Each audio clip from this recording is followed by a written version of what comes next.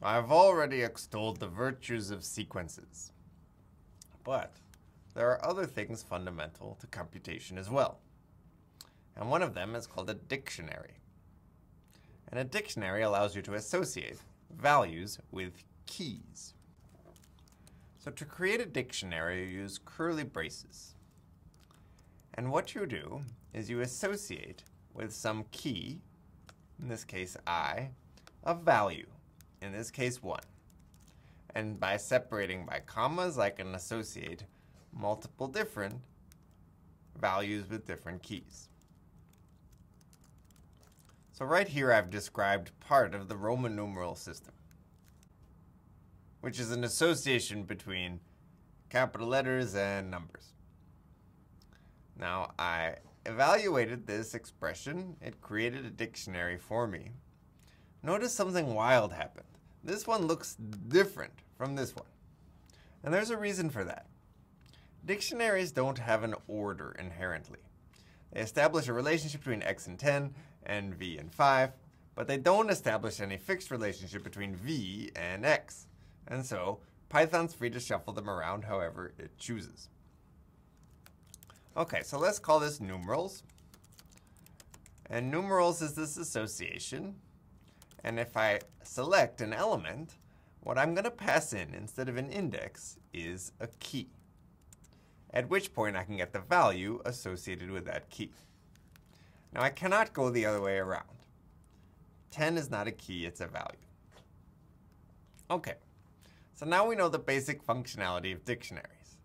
You create them with a dictionary literal, which separates by commas, key-value pairs that are separated by colons.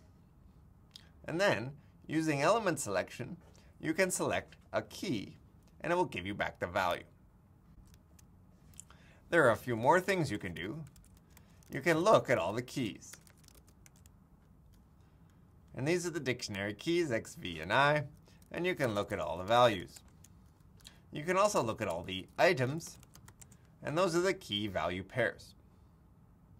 Now if you had this list right here of items, you could actually build a dictionary out of it just by calling the dict constructor, at which point you could look up x in there and it would give you 10.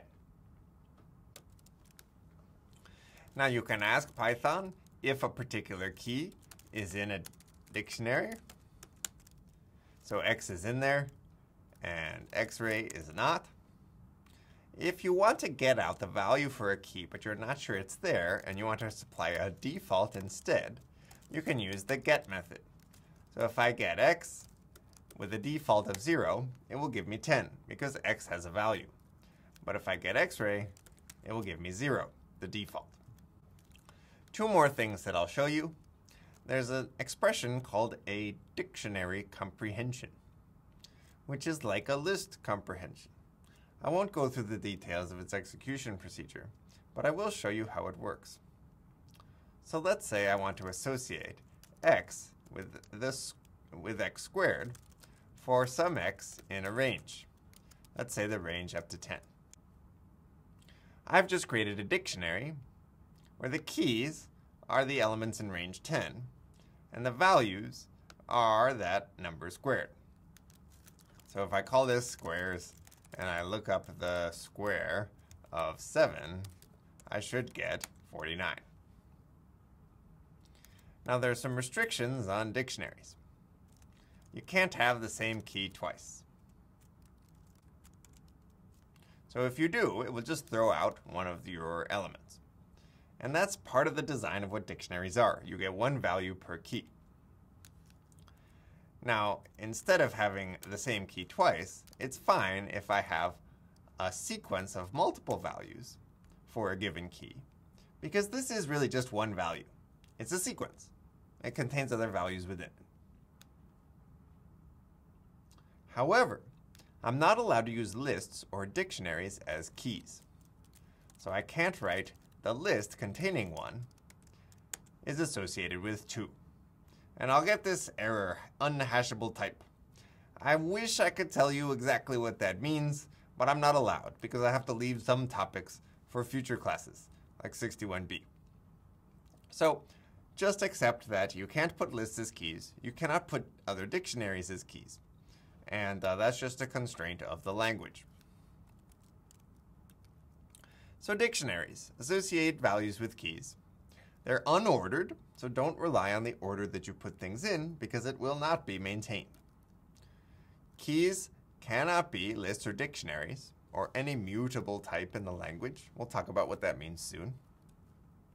Two keys cannot be equal because you can only have a key once. This first restriction is tied to how dictionaries are implemented. And the second one is part of the design of what a dictionary is supposed to do. Like I said, if you want to associate multiple values with a key, put them all in a sequence.